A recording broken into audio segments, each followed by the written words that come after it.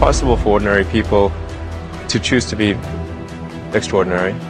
When my brother and I were starting our first company, instead of getting an apartment, we just rented a small office and we slept on the couch.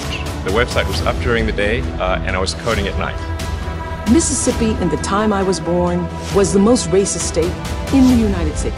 The fact that I could be born at that time and now do what I do, am who I am, live where I live, is the most extraordinary story I can ever imagine. I don't know anything more extraordinary. If you're a true entrepreneur, you will take risks, you will experiment with new concepts, and some of them will fail. But it is about a dream, it's about an aspiration, it's about realizing a vision. And that vision is what needs endurance.